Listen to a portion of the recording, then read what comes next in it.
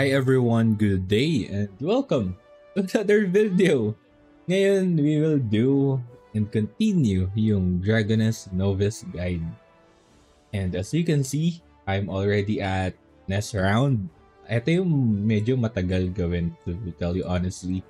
And as of right now, yung equipment na meron ako ay feeling ko kukulangin siya. Kaya we will add some things na pwede natin idagdag to help me with my damage. So if you guys are not familiar, we have this heraldry tab sa ating character screen. At you need to add etong tinatawag nating mga skill heraldry. And if you are not sure kung ano yung kukunin ninyo, you can go directly to the ranking. Check nyo dito yung character na meron kayo. I'm using a gladiator, so I would choose yung gladiator na nakita ko. And I'll just inspect him and titingnan ko kung ano ba yung inilagay niyang skill heraldry. Kaya magandang tip din to para dun sa mga taong hindi pa alam kung ano yung skill na heraldry na magandang ilagay. At doon sa mga taong hindi rin sure saan ba pwedeng kumuha ng mga skill heraldry. And ang skill heraldry niya, meron siyang dash kick, meron siyang FA na cooldown, meron din siyang infinity edge, at meron siyang deep straight na damage. And if you are not familiar, dito sa may Saint Haven, sa may kaliwa or sa left side, kausapin niyo si Heraldry Scholar. Kapag nakausap niyo siya, piliin niyo yung skill shop Heraldry at hanapin lang ninyo yung skill na nakita ninyo doon sa ranking. So, kumuha siya ng deep straight. Meron na ako. Ano pa ba? Meron siyang line drive. Or hindi, eto mid-plate pa lang line drive kasi main damage yan. At ano pa ba? Half moon. Eto pang mga moon lord na siya. Eto dash kick. Kuha tayo ng dash kick. Kailangan ko yan.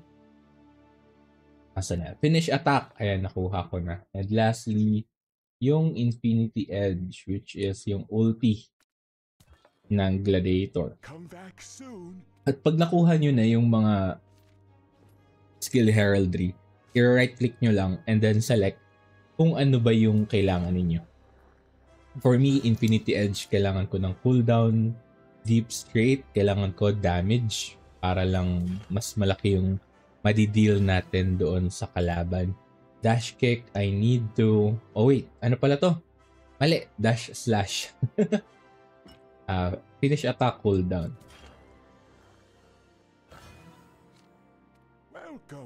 Kunin natin yung dash kick. Eto.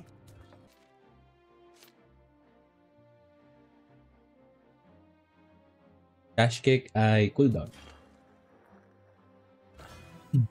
So once you already completed yung mga skill heraldry, you can just right click everything at automatically siya mapupunta dito sa may mga skill slot heraldry. Sinubukan ko siya kanina i-run ng ganitong equipment, but sadly kulang talaga siya sa damage, kaya hindi ko alam kung paanong approach ang pwede niyong gawin bilang nagbabalik loob.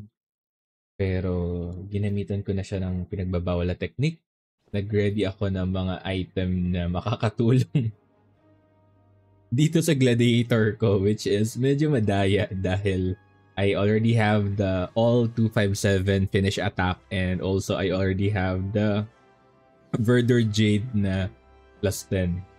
And lahat makakatanggap na itong ancient tier 1 na weapon. I-open nyo lang yan.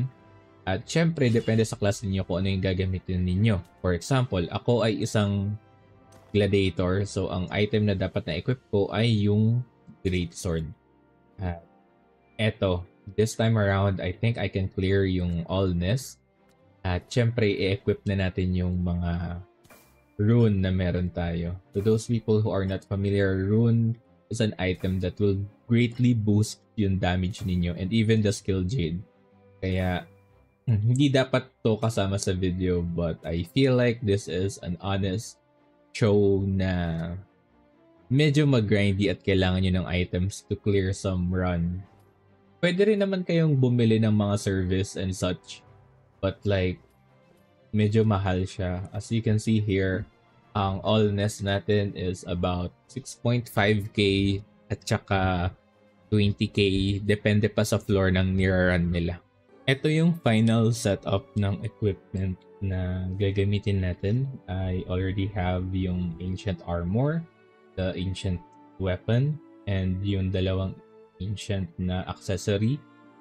Etong mga 257 na runes, binili ko siya gamit gold. Kaya baka wala kayo neto kapag gagawin niyo itong nasa video. And also itong skill jade, binili ko rin siya. Kaya yun yung mga bagay na medyo unfair, I guess. And even itong wingtail decal na naka-equip sa akin ngayon, and also my conversion. Inilagay ko tong mga to dito sa character na to just to help with the damage, dahil I'll show you something later kapag pumasok na tayo sa dungeon or sa nest, bakit kailangan ko to gawin ng solo. And here we go, gagawin na natin yung all nest starting from the very beginning dito pababa. At hindi ko na patatagalin yung video dahil I want you guys just to have an idea kung paano ba kiniklear etong mga all-nest natin. Pwede kayong magpasama sa mga kakilala ninyo, sa ka-guild ninyo, or anyone na willing at mabait para mag-help. But right now, eto yung dahilan bakit ayaw magsama ng iba. You can run Lab 11, simulan natin sa Manticore. At dito sa entrance pa lang, makikita nila kung kayo ba ay virgin kung tawagin or hindi. Yan. Nakalagay dito na hindi pa pwedeng i-cancel yung mga scenery kapag hindi nyo pa nakiklear one time. At maaarte yung mga Dragoness player pagdating dito, kaya kailangan ko siya gawin ng solo.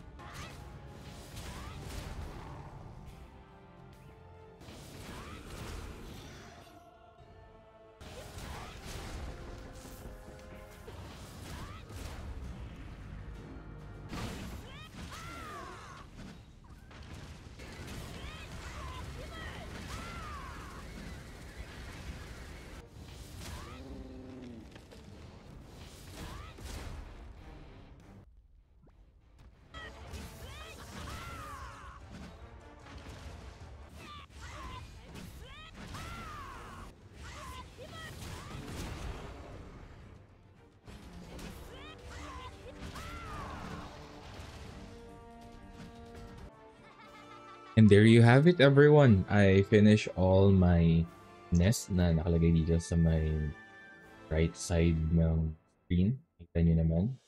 At yung huli, madali lang naman siya gawin dahil you just need to enhance your necklace to +10.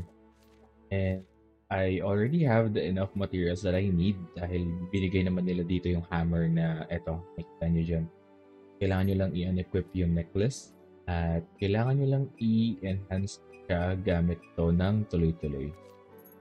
Ganyan lang pag-enhance. Don't worry dahil etong pag-enhance niya ay wala namang fail. Dahil this is part of the novice guide na kailangan nyo tapusin. And if you have some questions, let me know dyan sa comment section down below. And please feel free to like and subscribe if you can para lang sa engagement na meron tayo. At kung naabutan nyo to sa dulo ng video, let me know kung ano yung mga gusto nyo makita sa susunod. And there you have it. Dahil natapos ko na yung Novice, nakikita nyo dito na ako'y pwede na makapag-trade at pwede ko na gawin yung ibang mga bagay. And there you have it, everyone. That is it for the Novice guide. Thank you, and have a good day. Bye-bye.